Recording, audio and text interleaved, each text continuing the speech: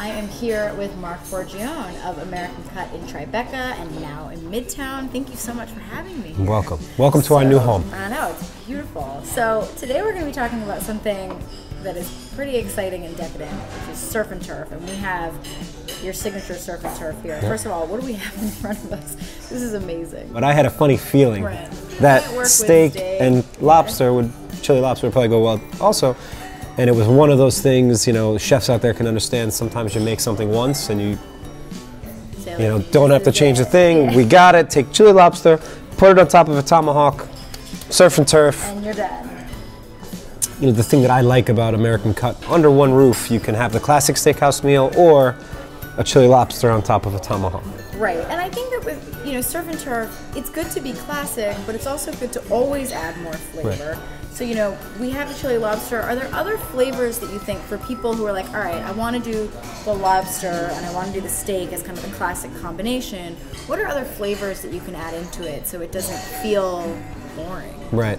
Well, something that is very classic with steak, it's called maitre d' butter. You know, very common. Pretty much every steakhouse in the world uses it. But instead of poaching the lobster or finishing the lobster with just regular butter and lemon, try the maitre d' butter. That's actually what we do if someone requests a more classic take on steak tartare. You know, you can also flavor your butters with different types of things. You know, when you're putting the drawn butter on the stove, you know, throw in some herbs and some spices and, you know, citrus and all those kind of things, and then strain it right before you serve it with the lobster on the side. And can you go too far with that? Because obviously, while steak is not delicate, you know, seafood can be delicate. So are there certain things that you tend to avoid? I don't know if there's certain things I tend to avoid, but I think the reason that people are so drawn to the chili lobster is that it's so outside the norm of what your palate is used to eating lobster with. Right. So I don't know if I necessarily avoid anything when it comes to lobster, but if I can give advice, it's sometimes, you know, don't be afraid to, you know, to kind of go out there a little bit. And so obviously the classic combination is steak and lobster, but surf and turf really can be any meat with any seafood. So what combinations do you think work well? Oxtail with scallops. We've done shrimp and grits with bacon, which, if you really break it down, is surf and turf. I've done monkfish with braised short ribs. You know, the whole cheese and seafood thing. You know, one of our most famous dishes from years past is this barbecue baked oyster that has, of all the cheeses in the world, it has pepper jack cheese on it. Why? On paper, I mean, you know, a chef that kind of takes pride in what they do, I would never put pepper jack on oysters. Yeah. It's delicious, so we do it. And then what about lighter fish? You know, when I think about certain seafoods that are a lot lighter, what meat do you think typically pairs well? You know, the lighter that you go. Well, we've done a dish where it's kind of a surf and turf appetizer, which you don't see a lot. Yeah.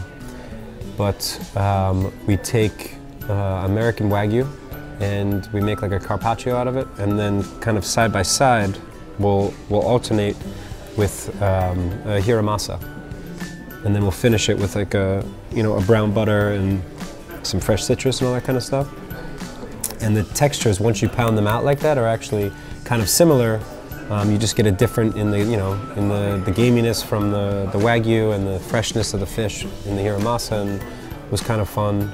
So it's finding the similarities. Yeah. I mean, steak tartare and caviar, I think, is one of the cooler and most delicious combinations that you can go with. And then also, again, you know, I think sometimes with some of these dishes, the timing important as well, because, you know, with most meats, it's important to let it rest.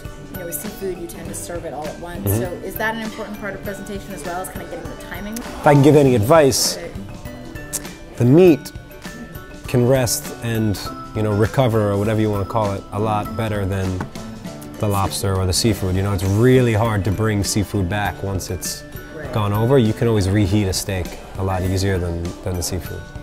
Wonderful. Well, Marc, thank you so much for teaching us about surf and turf. And obviously, if you want to try it for yourself and not make it, you know where to find it here at American Cut. Thank you so much. Absolutely. Thank you for coming.